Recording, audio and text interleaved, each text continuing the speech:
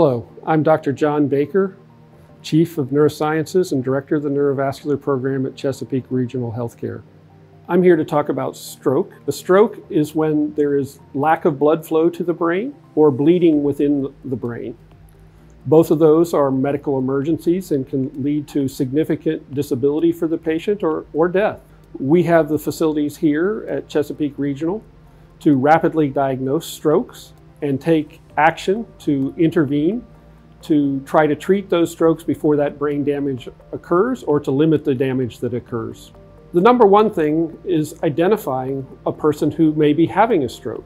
Those symptoms may be difficulty with the person being able to say what they want to, understanding what's being said, problems with their language, slurring of their speech.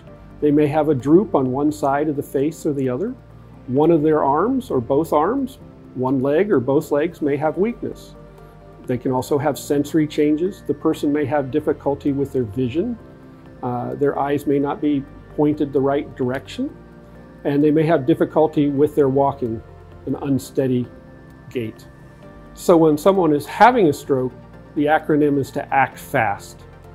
We want to see people calling 911 if you see that happening or if you feel it happening to yourself, and to get EMS activated. And we have special protocols then that they alert us that they're bringing a stroke patient so that we can be ready and have things going even before the patient arrives to help expedite their care.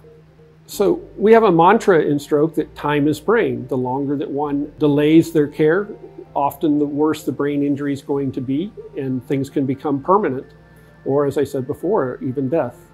In many places with the coronavirus, COVID-19 disease being in the community, some places have seen a decrease in patients coming for stroke. We want to make sure that 911 is being called, not to neglect those symptoms. There's actually been an increase of blood clotting and also bleeding within the brain associated with COVID-19.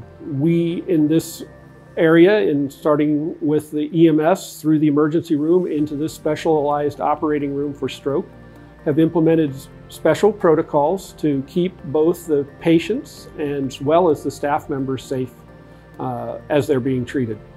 With coronavirus active in the community, we want to make sure people still act and don't delay care.